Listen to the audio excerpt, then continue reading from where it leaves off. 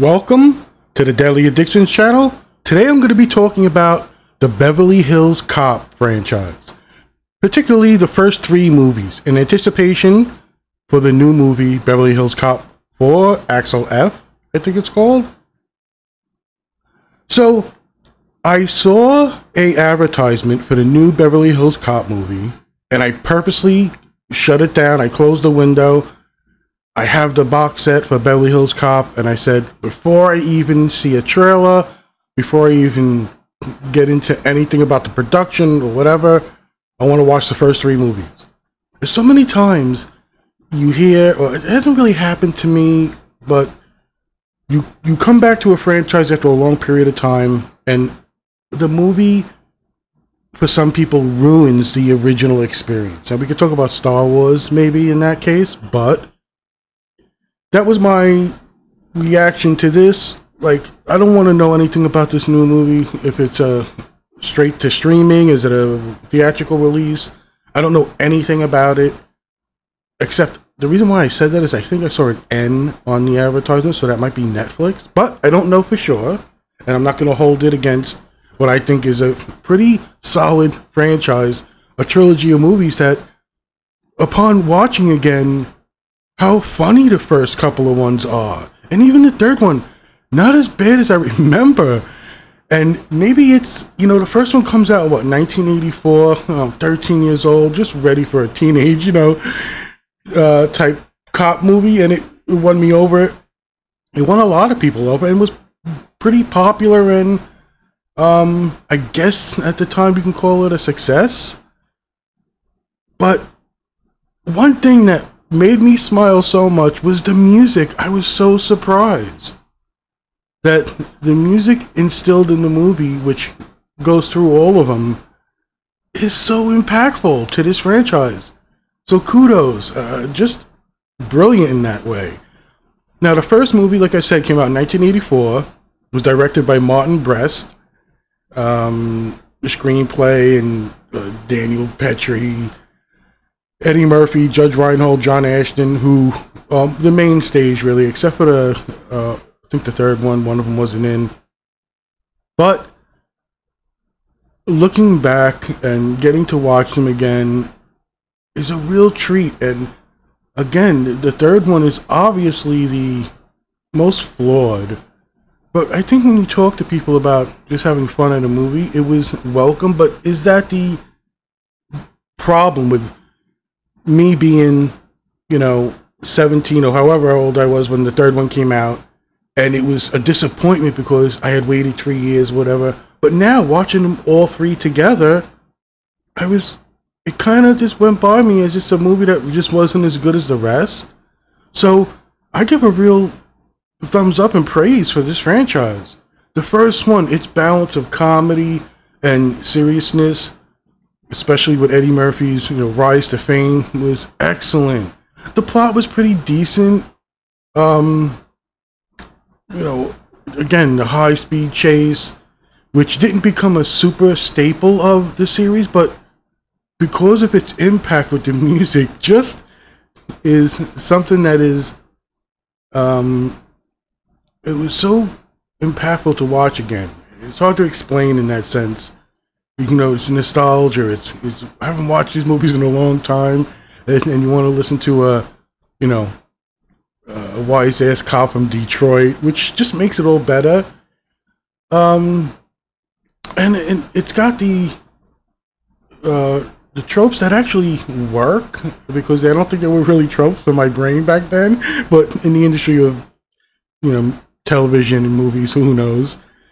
He finds out his childhood friend is in his house, and he's got something going on. It's one of those things that you piece together. He's a shady guy, but he's trying to do good, but he's got himself in a security guard in Beverly Hills, and I think it has bearer bonds, right? I think that was like a Lethal Weapon thing too. Bearer bonds were like a big thing in the movies for some reason, and it was a way to get money passed around or something. Anyway, I don't know what the fuck they are, but you know what? You can actually you know. Anyway, fucking bearer bonds, German bearer bonds. Because now I'm thinking of Lethal Weapon again. And I gotta watch those too. But I did a podcast on those. I didn't do a podcast yet on my, you know, my opinions on the Beverly Hills Cop movies. Okay, so he won't be allowed by his, you know, his captain or whatever to go investigate because Mike dies. The guy who comes to his house with the bearer bonds, a friend that, you know, who comes out of nowhere from, you know, childhood, and he won't let him. So the whole movie's premise is Axel Foley decides to take vacation and he goes to Beverly Hills to solve the crime by himself. It's fucking genius when you watch it again, just the way it plays out. And Eddie Murphy at this time was just on top of everything. Like I can't attest to some of his latest movies. I haven't even watched the Coming to America 2, but it was just a, you know, it just became too blasé with some of his movies, and I'm fine with it. He's got his own career. He's an amazing comedian, rise to fame. If he wants to do kid movies and, you know, have his kids sit on his lap and be proud of his work, then he succeeded. He's amazing. I'm not putting any of those movies on. I just didn't have the passion or the interest to watch them. So here goes the beginning of this franchise where Axl Rose goes to Beverly Hills Cop, the police station, and he just gets into trouble from the beginning, and he's wise ass. And his growing friendship with detectives, I think it's John Taggart and Billy Rosewood, is classic and has endured the test of time. I'm so excited to see the new one, to see if they're in it. They're fucking old, and I can't. Well, Judge Reinhold looked pretty young. It's the other one. Yeah. It's Taggart. That I don't know if he's even here anymore. But this buddy cop friendship is so awesome. But to see it from Axl Fose's wise ass, I'm trying to investigate this murder of a old friend, to I gotta fit in and you know, I got a total line in Beverly Hills because I'm on vacation and the cops here are watching me. They're tailing him. He's never assigned to watch him. And he starts getting into it. And you got some cameos here that really went into the sequels and stuff. I think his name is Bronson Pinchot or whatever. Right, is that how you say it? And the side cast, everything here works. The fucking villain. But as he's investigating, it's just like almost a calamity after calamity. But it's that type of movie where it shows you that a Detroit cop, he cuts to the chase, and his common sense wins over rather than this Beverly Hills follow the book type thing. And growing up, it's almost akin to, in my reality of just, you know, being born in New York, but having somewhat travel, but not like a, you know, overseas maniac. In any case, it's that feeling that New Yorkers have, and people from the tri-state area or main areas, that people from the South and other areas of the country, which is not as congested, they're easily susceptible to certain things that are preyed upon in, let's say, New York or whatever, that the instincts and common sense of living in a certain environment, such breeding skills and instincts and things that let you avoid or be wary of the predators in life. So it's just that type of thing. And I think back in the day, it really was personified in a movie like this. That Axl Rose, you know, from Detroit, is going to get shit done. And it's going to be, well, part of the beauty is it's just Eddie Murphy, how good he is in a part like this, which is why his 48 Hours movie was probably one of my favorites. That it comes off pretty good. And then the chemistry between them, it works right off the bat, and I didn't think it would. And going back again, it's the first movie, 1984. Again, you got classic villains. You got the girl who, you know, tries to help him, and the cops are slowly, you know, getting on his you know, getting on his side throughout it, you know. it just culminates in a pretty good scene that doesn't feel too watered down. And the reason why I bring that up is I think by the third movie, the formula that they worked on just didn't hold up as well. But again, watching the three of them together, I didn't watch the third movie, and maybe it's the stigma that comes along with the movie throughout the ages, but again, the first movie, the plot, it just, again, even watching it again, like I said, it's pretty straightforward. You know, Axl Rose, he's a cop in Detroit, you know, undercover, plainclothes type cop, you know, street smarts, that thing, and a friend comes out of nowhere, he dies, he goes to investigate, he makes believe he's going on vacation, and calamity and, you know, the shenanigans start, and it's just awesome from beginning to end. I can't really think of a really bad part of the movie because, again, at this point, Eddie Murphy was so good at just playing deadpan humor and outrageousness when he needed to. But there's an underlying serious cop there once in a while, and I was surprised at how much I liked it and what a balance it bring to the movies. And I think that's, you know, what technically gets into the second movie, which I'll get into now. Well, anyway, you got the first movie. It culminates at the end. They got to rescue Jenny. They fucking, you know, it's like an assault on an estate type thing. It's pretty sick. And it's Beverly Hills, so that's part of the charm here. It's like, you know, what we think about people in Hollywood and Beverly Hills and the police department. But in the growing with these two cop partners, he actually grows with the captain of that department, which, you know, it's all about gaining respect and understanding where they sit in it, in this, you know, world that they occupy. So in 1987, Beverly Hills Cop 2, directed by Tony Scott, which I think if you look at the first one, he went on to do some insane stuff like a Top Gun, and so I don't know who the first one, like if you ask who was it, I said Martin Brest. Like I don't know what he did, to be honest. I think he did Midnight Run, which, if I'm correct, that's that Robert De Niro movie, which is fucking great. Anyway, so Beverly Hills Cop, 1987. Watching it again, I thoroughly enjoyed this movie. It's 2 years after the first film. There's some changes, and you know, and it's also that, like, what changes does Axel Foley make, and not only the growth of the characters that become his friends, Billy and Taggart, or Rosewood and Taggart, but how they change in the movie. And I thought it was adorable in a sense. It's just Judge Reinhold has that way of being, you know, so innocent but trying to be a serious cop, and Taggart's just like that old guy on the force. It works so well, but it's that growth you see that is charming to watch. You got like people in here like Brigitte Nielsen's in this. Of course, Jürgen Prochnow is back. Paul Reiser.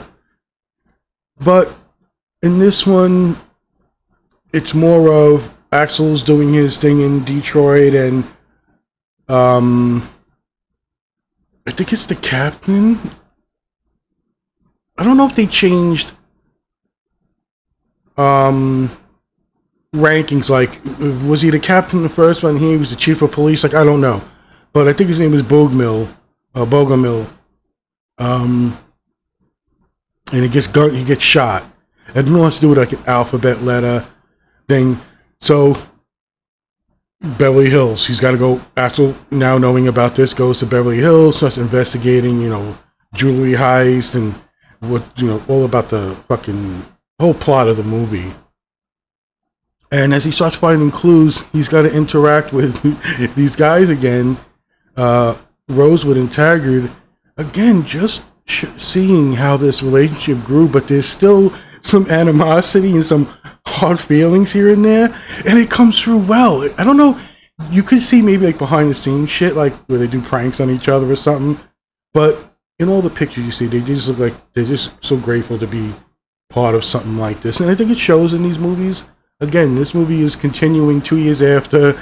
It's a new investigation. The chief of police, or the captain, who they started to admire and really follow. And again, there were changes in the the hierarchy of the police. So Rosewood, and Taggart are maybe different sections, or one's higher ranking, and they pay attention to those type of things. But again, the fun and the calamity and the shenanigans ensue. And again, the music, everything's tying this movie together. You're gonna have fun. Yes, I think the first one is still the best, but this one holds up. I understand what people say, like Jaws 2, the second Jaws. It's kind of ridiculous, but I love it. I think that's like this. Like, it's good enough that all the nitpicks and stuff get bypassed, and I think this one does that too. And although the formula here and finding things out and how Axel interacts with them is a little bit different, but again, by the third movie, it just, it gets it. I think here you start seeing it. And then, they got to deal with the fucking weapons dealer, they're buying weapons. And again, I know the third movie is where Wally World or whatever the fuck becomes, the main thing. But a lot of the first two movies had some great settings, some real feel to them, in the sense where Detroit is Detroit and Axel's doing his thing, his attitude, and how, odd it is to see him get out of a taxi in Beverly Hills. And as great as it is in remembering, I think it's by the third one is where it really just loses a little steam. But again, the second one, 1987, so it really came out 3 years after. Tony Scott, a great director in that sense, from when you compare him and what he's done with it. Oh, okay, so that's right. So it's at the end of the movie when, they solve everything and they're gonna fucking convince the mayor of shit. Bogomil becomes the new police chief. And then he chews him out on the phone because he calls his chief, and that's a great thing because he has a awesome relationship with his captain from Detroit, because he thanks him. It's just again, there's a cuteness, there's a charm to these movies that held up in the second one for me, even at the end, when Bogomil, because you don't really want to like Bogomil from the first movie either. You know what a prick he was, but where the movie is showing the differences in how police act in Detroit, and it's almost that same thing about New York. You get that stereotype, and how it blossoms, and it becomes, something that the third movie kind of failed at, in my opinion. Okay, so the third movie comes out in 1994. It's directed by John Landis, which you would think, this guy's done everything. The National Lampoon, the Blues Brothers, right? Animal House. He's American Werewolf in London, one of my favorite movies. Trading Places. This guy is epic. And he's on a, he's on a tier that most directors won't get into. However, the third movie is where it kind of, it just doesn't work as well. The setup is pretty good, and the music carries through, so you're really on everything and you're feeling the vibe. But I would say it's the second act, like as soon as the first act kind of propels you into the movie, it just doesn't feel like it took advantage of all the things that were happening and where they decided to focus on. It's one of those things where they tell you, oh, we can't get the killer because the Secret Service needs him alive. It's just a Wonder World theme park, and I think I don't know, because before I watched it again, every time I think of this third movie, I think of the Vacation movies from John Landis, right? I think that's from John Landis, so National Lampoon. So is it that this movie's not that bad, but its setting, its main theme of linking Wonderworld, a theme park, it just, I don't know, it played to too many low, low hanging fruit maybe type stuff. But there's a good, you're missing one of the cops in this one, Taggart, I believe. But again, they put Bronson Pinchot in here, and he became a staple. I'm wondering if he comes back in the fourth one. But I think this is just a weaker installment, but I don't know if it's terribly bad. Am I just smiling because I love the first two, and this one is like, oh, we're just gonna milk it, the franchise? But it doesn't seem that way to me watching it again. I think that was maybe the perception and the feelings I carried with the movie over the years. Again, this came out in, what, 94. So even then I'm 23. And it's, it's a weird time in my life or whatever. It didn't measure up. But even if I wanted to put my critics hat on and be straight-laced about it, yeah, I wouldn't go into a debate with people or try to, argue that this movie is a great movie or that it was better than the other two.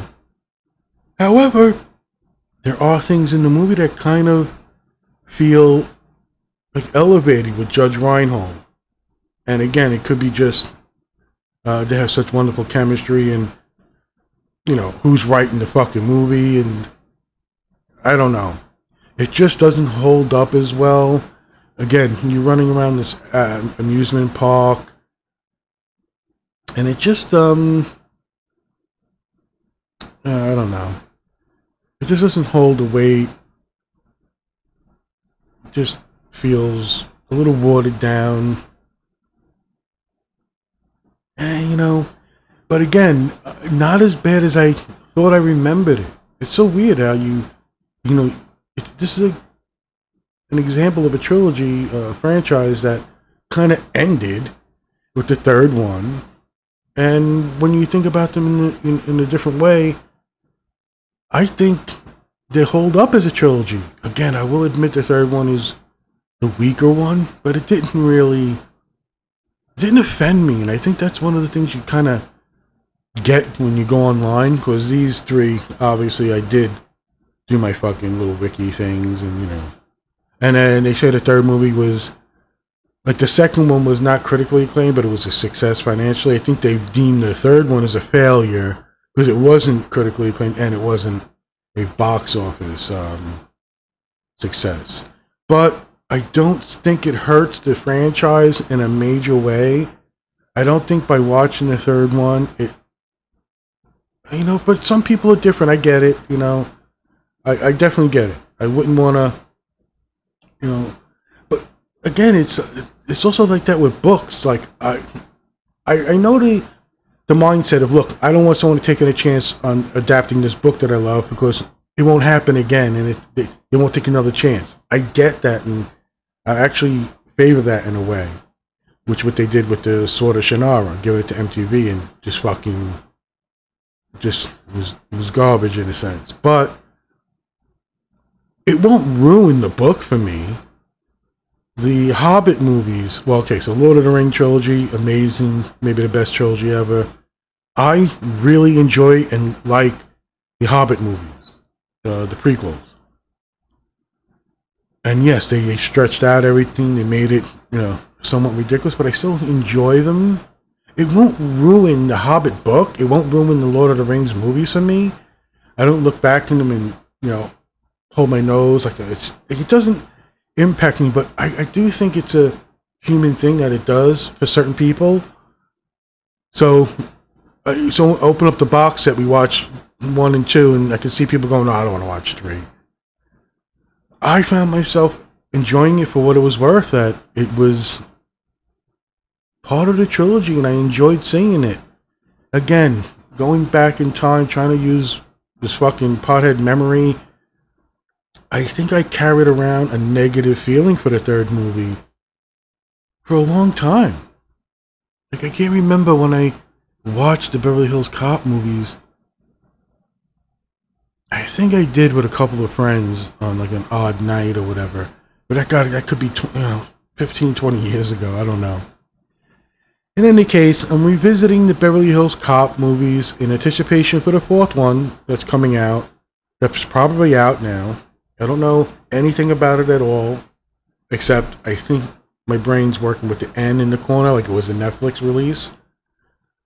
But in this, I'll probably do that soon too, because my extra work is slowed down, so I'm not as bogged down in a lot of work and being tired and in pain all the fucking time. But I look back at these movies. Beverly Hills Cop 1, amazing movie, kind of a breakthrough movie, and really showcases the talent, elevating the source, the material they have. And I think it's clear, because I think that elevation is what makes the third one not so good. And you can't keep doing that. You can't keep, the formula wasn't reinvented. There wasn't a new aspect that really brought out something in the character that made you remember the movie. The third one just keeps reminding me of vacation movies with Wally World or whatever. And maybe that was its intent. But again, when I got to the second movie and I watched it, my smile never faded. I felt like I got carried through the whole movie without thinking too much about what I'm doing is if I'm gonna prepare for something like this, obviously I'm gonna make some notes about certain thoughts. From the classic jacket being used and carried on to the first movie where if you see on my thumbnail, he's on a hood of a car with a hoodie, a sweater. And keeping that contrast between Beverly Hills and Detroit kind of just blurred in the third one for me. I get you putting the Detroit cop in Beverly Hills and you've got the situation, but something new would have had to happen in the third one. And I'm not sure where they would go with the fourth one. Are they going to make the fourth one 20 years after? Like, okay, so let's say these are in real time life, whatever. Okay, so in 1994 is the last time Axl Rose had an adventure. Now we know when the movie came out in '84, and let's say it's placed around that time. So by the time the second one comes out 2 years later, 3 years have passed in the movie. Fine. It still fits. You don't have to do too much breaking your brain mad. And then the third one is 94. 2004, 2014. So it's 30 years later. So even if Axel Foley was a cop when he was 18 years old, it still marks, well, he looks amazing, by the way, in any pictures you see him, whether it's glossy, filtered up or not. So he's got the agelessness, but he's fucking old. You can't have him punching people, getting thrown through windows, right? I mean, I guess you could try, because Arnold tries to do it still somewhat. Although you probably get some great stunt actors. So I am curious, and that's why I'm doing this. I haven't done this on the podcast. Again, Beverly Hills Cop franchise has been one of those treasures for me. And trying to think back, though, I think I have to be honest and say, the third one, I think this happened when me and my friend did the James Bond. He had a box set with fucking 17 James Bond movies in it or something. And we went through it. And again, it happened again at a certain point in life, because the box set wasn't caught up no more, because more movies had come out. And there were certain ones that I wasn't anticipating watching, and it kind of almost spoiled the mood for it. Even if it wasn't the James Bond I like, or the way the themes work. Some of the Roger Moores are more comedy driven and funny, and when you karate chop someone in the neck, People would just get fucking knocked out. But with the Beverly Hills Cop movie, I was surprised that the third one was a pleasant anticipation. Yes, the ride wasn't as good. It wasn't as captivating. The formula's a little watered down in that distinction with what makes him a Detroit cop and what makes them, California cop. It just didn't feel new and inspiring in the sense where the first two were just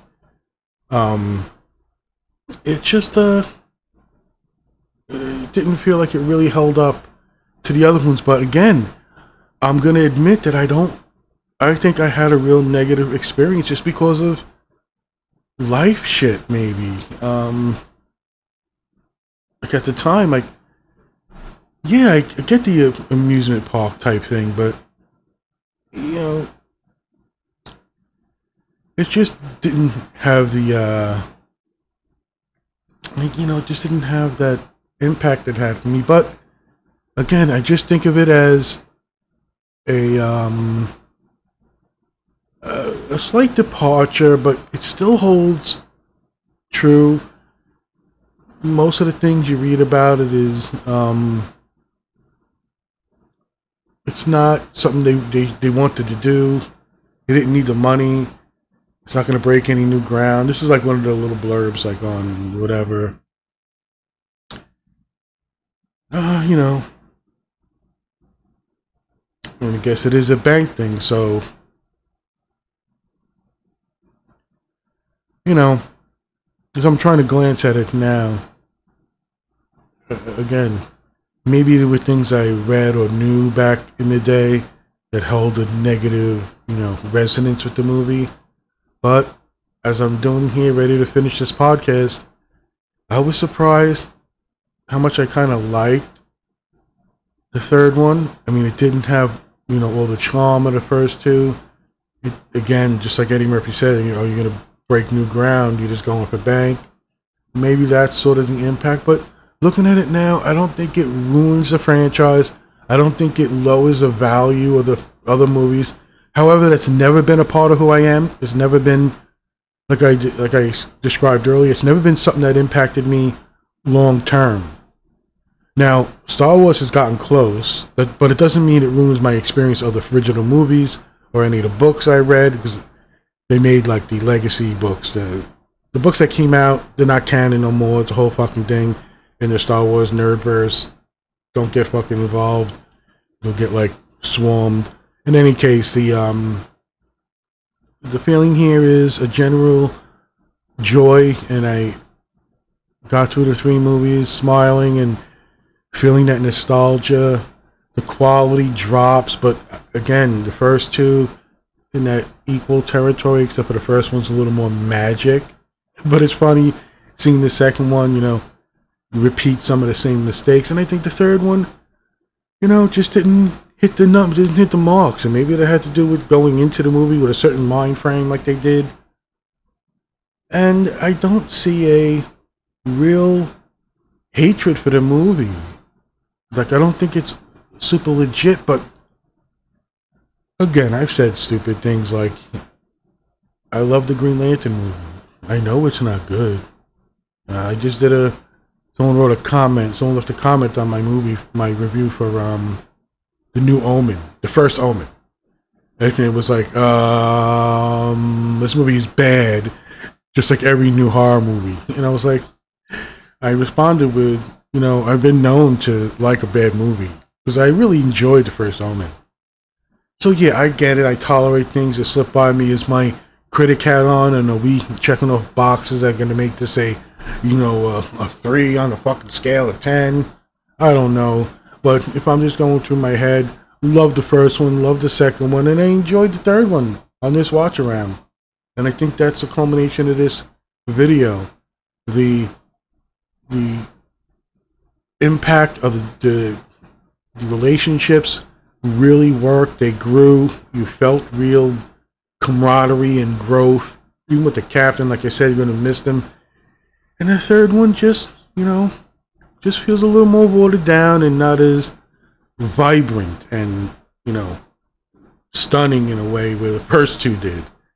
And again, Eddie Murphy is at the peak of his career here, maybe by the third one. Even when I looked at the wiki and it says, his thoughts on it, he's like, I didn't need the money.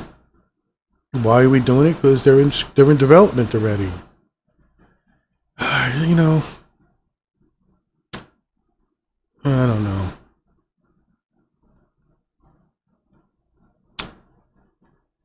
Well, again, as I'm trying to go through looking at this wiki with my notes, is 3 movies was was a lot more to bite off. I just wanted to do a general thing about it.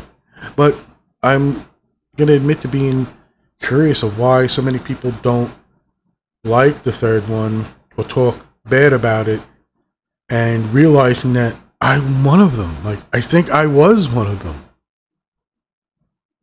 And it's a little weird to say that on this podcast. I don't know why, but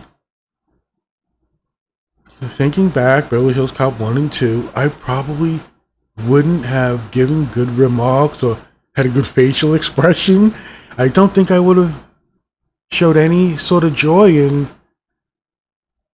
like watching it again or something. But I do remember having fun. Again, it's friends and it's the experience. Now I'm watching it all 3, with a little pad next to me. It kind of is a different experience rather than more like when I watched the first Omen. I was ready for horror and I didn't put myself in that position. This was one of those, oh wow, I'm going to watch the new Beverly Hills Cop 4, Axel F, and why don't I put my thoughts on the first 3 movies and do a quick podcast and get that out beforehand. So that's what this is. And again, love the franchise, love the first 2. I admit to not being so enthusiastic about the third one, but pleasantly surprised that I didn't hate it. It didn't offend me as much as my brain told me it would. And I guess that's the beauty of this, time, mindset, who we are. This is such a lens to look at. Again, Beverly Hills Cop 1984, I'm 13 years old. Around 13 years old. I'm born in 71. This was the shit to watch. It was fucking awesome. I told a story one time, when you were 13 in 1984, you're not looking in newspapers. I think I told this story on one of my podcasts. I'm walking through the street one day, and a friend comes up to me and goes, "Have you seen Lethal Weapon?" I go, "No, what the fuck is that?" And he goes, "Oh, you gotta go see it." Didn't say nothing else. I decided to see it.